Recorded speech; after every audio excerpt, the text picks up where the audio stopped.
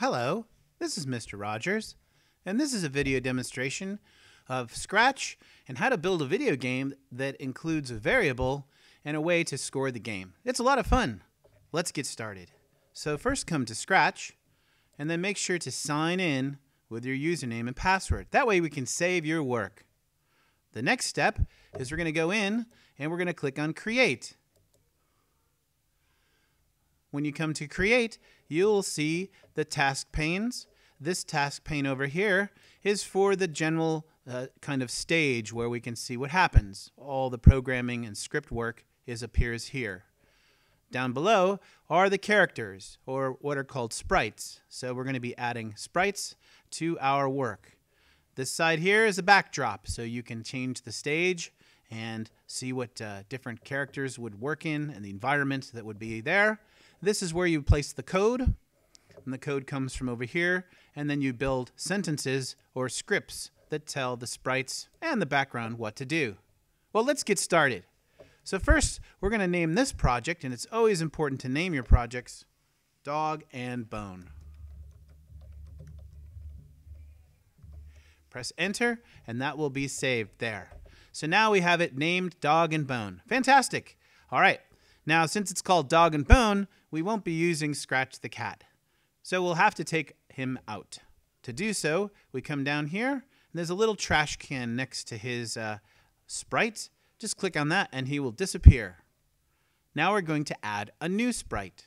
Come to the cat, go up to the magnifying glass, and when you click on it, it will present you with the stock images that come with Scratch.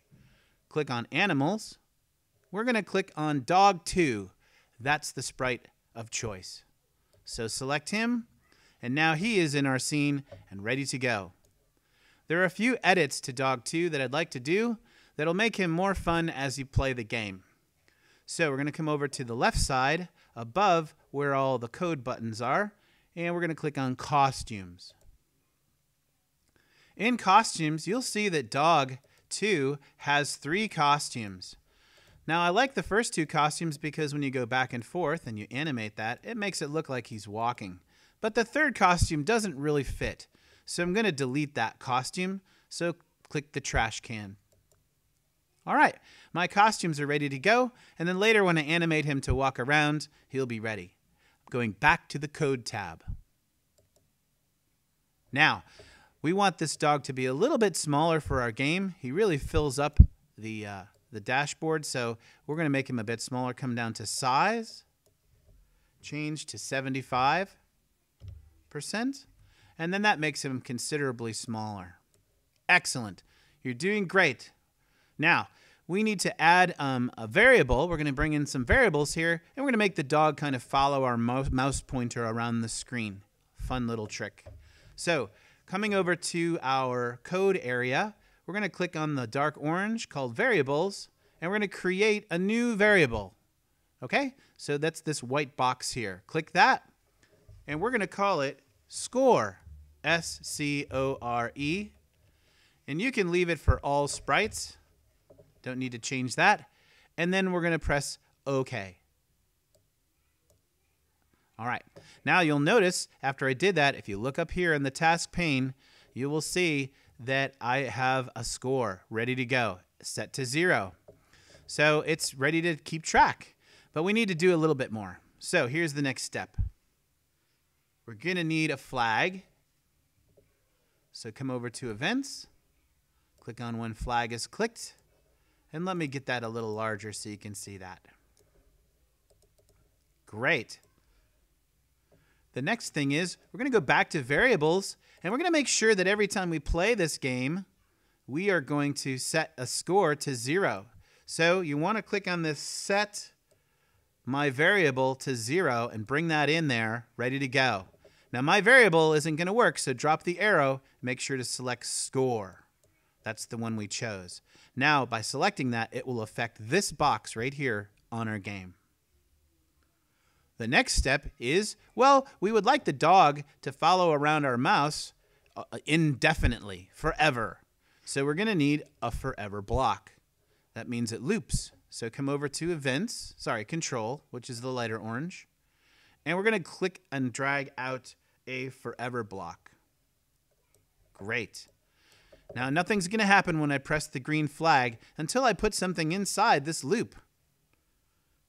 The first thing I'd like it to do is always point to my mouse. So I'm going to go to motion.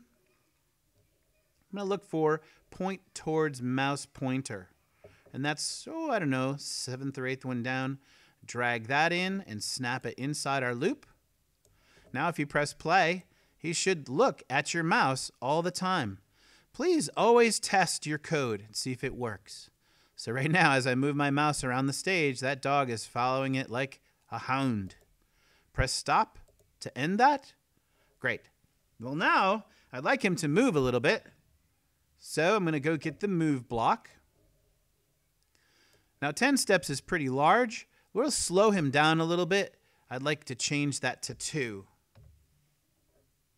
Click enter. And now if you press go, let's see what happens. Oh, look at that. So now he's following my mouse around. That's pretty cool, right? Following the mouse, moving 2 steps at a time. If it was 10, he'd be going a lot faster. But we want the game to be a little bit challenging. Go ahead and press stop. And now it would be really neat if we could get him to look like he's walking. So I'm going to go get that costumes. We're going to go over here to looks. And we're going to bring in this one. It's called next costume. And what that's going to do, it's going to loop it back and forth so that it looks like he's running. Like I showed you before, there's 2 costumes for this character. Press play and let's see what happens. Oh my gosh, look at him go. Oh, he's going crazy. So it's like he's jumping around, moving around real quick on the stage. It's very funny. I like that. All right. So our dog is ready to go.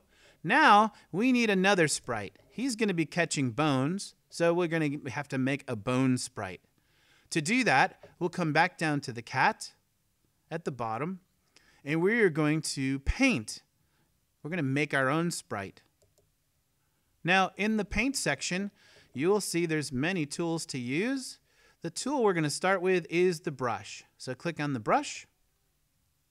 We're going to change the fill color to black so that we have a great outline for our bone. You might want to change the thickness. I'm going to go up to maybe 15 on the thickness of my bone, and that looks pretty good. Now, with the best artistic skill ever, draw a bone. And it doesn't have to be perfect. I know mine won't be. So clicking on my bone here. All right. And then make sure to connect it when it's finished. If you don't connect it, then we can't fill it later with a cool color. Now that my bone's connected, you can see it's rather large, but before you saw us resize, so we're going to do that later. Okay. Now, we're going to take this bone, we're going to fill it with a color. So click on the paint bucket, change the fill color. You can do that by switching colors out or do the saturation. Just play with it a little bit, and eventually these other colors will come back. I'm going to try to get kind of a bone color here, yellowish, something that I would see the dog chewing on in the backyard. And I'm going to fill that bone just like that. Looks great. All right. Now, we'll come back. We're going to resize it. So come back to the code here, and we're going to take that 100%. We're going to kick it down to like 25%. And let's see what that looks like. Ah, that's perfect. Very good size for a bone. I love it. Okay, so you guys should have a bone like that. Now, since we're on the code, this bone doesn't have any script, so it doesn't do anything when I press play. The only thing that happens is the dog moves. And that's great, but I'd like it to when the bone appears, that the dog goes to the bone. When the dog touches the bone, then the bone will disappear and I get a score. So I'm going to stop and put a script on the bone. Here's the script. Get ready. First, we're going to need that flag again, so bring that out. Very important to have a flag for the bone. Remember, bone is clicked, not the dog. The dog has his own script, and here's our bone script. Now, when the dog touches the bone, we want it to hide. But before it hides, we'd like it to show when it starts the game. So we need to go to looks, and we're going to come down on the list to where it says show and hide. And these are 2 commands we'll be using throughout this. So there's show, and that's when the flag is clicked, then he's going to show up. Once again, we're going to need that forever loop piece. So we're going to go to Control, Grab forever, snap it on. Inside forever, we're going to make some conditions. Like, so if the dog touches the bone, well, what happens? Well, we make a score, and then the bone disappears. I think that'll be a lot of fun, so let's see what happens. I am going to now go and grab our variable. And then the variable here, we want to change the score as opposed to setting the score. So this will be a change score. Change it to the score. And we'll go by 1 point for fun. And we also need, and I put that in a little early, my apologies. We have to have that if block. So let's bring that in. If the dog is touching, then we're going to do something. So we're going to need an if and then block. Looks like this. Drag it out and snap it into the forever. Now we can take our score piece, put that in there. And now you'll see this little hexagon shape. And that is for putting in like a sensing piece.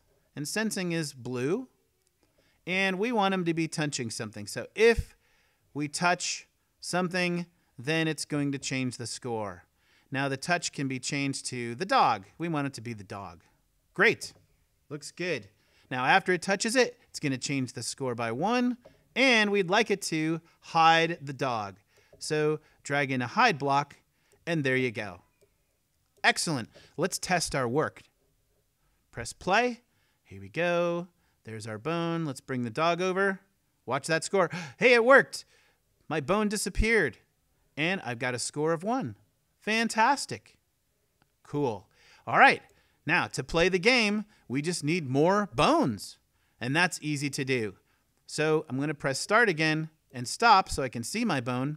If you right-click or do a 2-finger touch on the sprite, so you bring your cursor down here, put 2 fingers on it and press it, you'll see a duplicate button. Now that duplicates not only the sprite, but the code that's with it. The script over here comes with it. So I can duplicate that. Now I have 2, and I can spread them around the board. It's a lot of fun to play. I think you're going to have a great time trying this out. And of course, you can do any kind of variation you'd like to see what works better. You can change it from dogs to bones to cats, whatever you like. So that's all there is to it. Thank you very much.